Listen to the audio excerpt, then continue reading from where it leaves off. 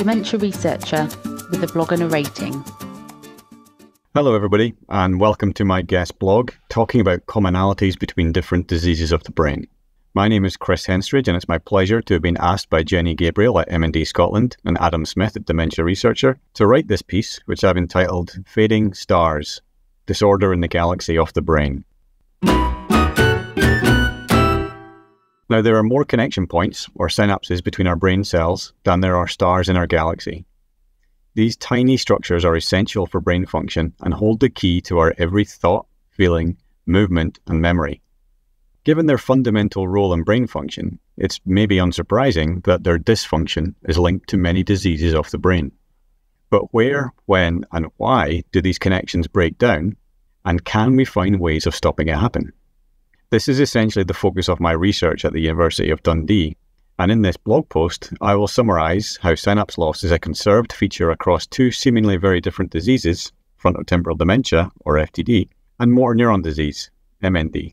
Frontotemporal dementia hit the headlines recently when Bruce Willis announced his retirement from acting following a diagnosis of FTD. This is a rarer form of dementia than Alzheimer's disease. It's commonly diagnosed between 45 to 65 years of age, and is caused by a disruption in the frontal and temporal lobes.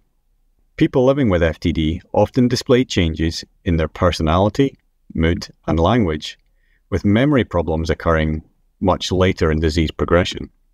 So how could this possibly have any link to motor neuron disease, which only causes movement problems, right? Now, as you may know, MND is gaining a lot of exposure thanks to some high-profile sportsmen living with the disease, and the superhero endurance feats by their close family and friends to raise money for MND care and research. For example, Rob Burrow, his wife Lindsay, and their close friend Kevin Sinfield recently ran the London Marathon to raise awareness and funds for MND, and they often appear together on TV to talk about their lived experience. Now, MND is an umbrella term for several different diseases caused by the breakdown of motor neurons in the brain and/or the spinal cord. This leads to progressive weakening of the muscles and paralysis, with many people unfortunately passing away within 2 to 3 years after diagnosis. However, around half of all MND patients also have problems with their thinking skills and show changes that are very similar to people with frontotemporal dementia, mostly language, personality, and mood changes. Now, this is very important because these changes are often overlooked, yet they can have a profound impact on the quality of life of the patient and their support network. And sadly, these patients also tend to have a more aggressive form of the disease. So one question is, could similar underlying changes in the brain explain the similar symptoms that we see in people with frontotemporal dementia and motor neuron disease? Now, we know that synapse loss is the strongest correlate with cognitive decline in Alzheimer's disease, and that synapse loss occurs in the brains of people with frontotemporal dementia. This was shown in several seminal studies during the 1990s that linked synapse density in post-mortem human brains with previous cognitive testing scores. In around the same time, or maybe the following decade, a number of functional and structural brain scanning studies of MND patients with and without cognitive decline revealed changes in parts of the frontal cortex that looked like changes observed in people with frontotemporal dementia.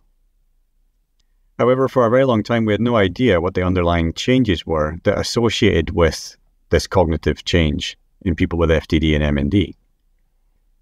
Then, as a postdoc in the lab of Professor Tara Spires-Jones's lab at the University of Edinburgh, I started to look at this with the hypothesis that maybe synapse loss could be a major feature. Synapse loss had never been linked to cognitive change in MND before, and I was fortunate enough that M&D Scotland found my hypothesis compelling enough to award me a 3-year project grant in 2016. In this study, using 2 high-resolution imaging techniques, I discovered that M&D patients tended to have a lower synapse density in their frontal cortex than people without MND.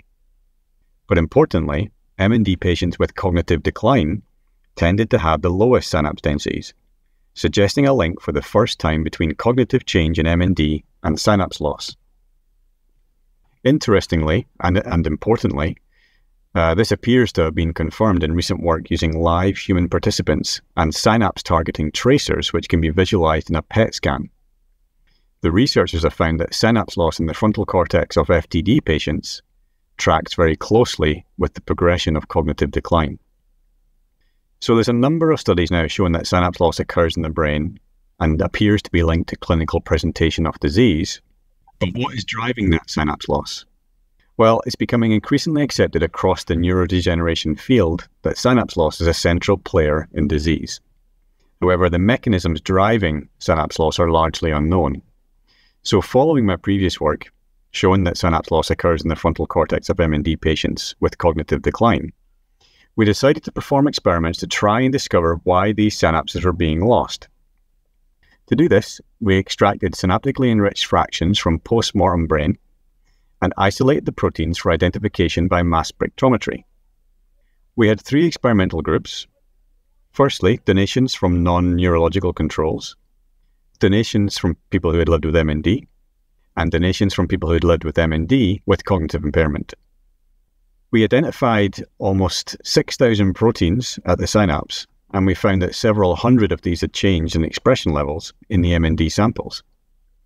Now, importantly, based on our experimental approach, we could tease out a molecular signature that was present in the MND with cognitive impairment samples. And this revealed some key inflammatory pathways that were upregulated and several postsynaptic scaffolding proteins that were downregulated. One of the inflammatory pathways we identified had already been linked to a shorter survival time in motor neuron disease patients. And we are now working on whether these changes that we see at the synapse are a cause or consequence of disease, and whether some of these changes are specific for motor neuron disease or merely a conserved feature of end-stage neurodegenerative disease. So what about disease-associated proteins at the synapse? Well, we know that in the vast majority of brain diseases, especially neurodegenerative ones, that disease-associated proteins accumulate in the brain. Now, in both of my studies that I described above, I also showed that a protein linked with Alzheimer's disease, frontotemporal dementia, and motor neuron disease called TDP43 was found to be present at the human synapse.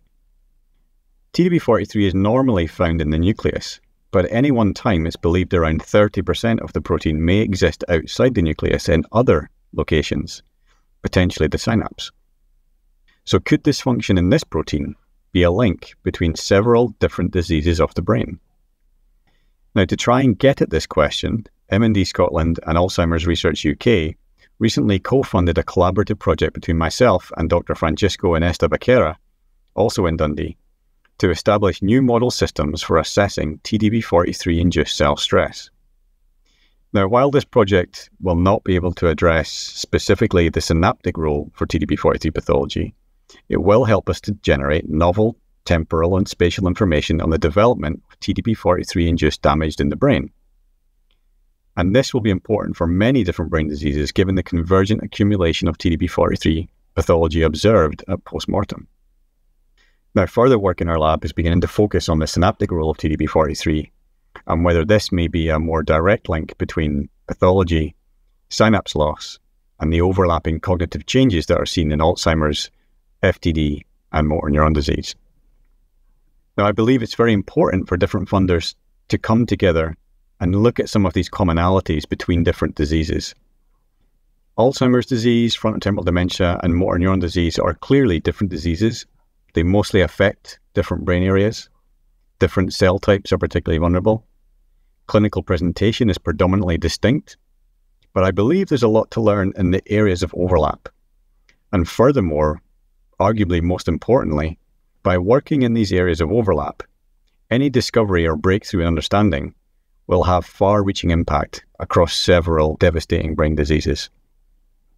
Now, as a field, as we advance our understanding of brain changes in disease, I hope that one day we'll be able to ensure that everyone's galaxy shines bright into old age. Thank you for listening. Join the Dementia Research bloggers and share your own views.